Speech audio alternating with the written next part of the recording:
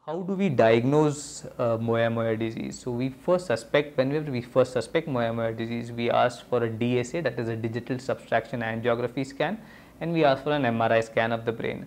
Both are significantly good enough to tell us whether the child is having Moyamoya disease or find out the other causes for stroke also.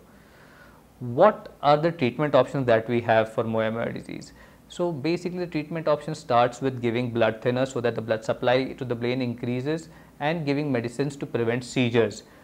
Apart from that, we have three interesting surgical options that are available for treatment of Moyamoya disease. One is a STA-MCA bypass, is something in which the blood vessel on the scalp is sutured with the blood vessel on the brain, and by doing that the blood supply to the brain increases.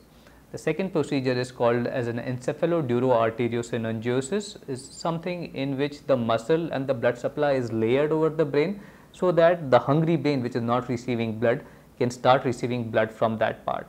And the third procedure is called as multiple burr holes, in which we make small tiny holes on the skull of the child through which the fresh and new blood supply to the brain can go. Thank you.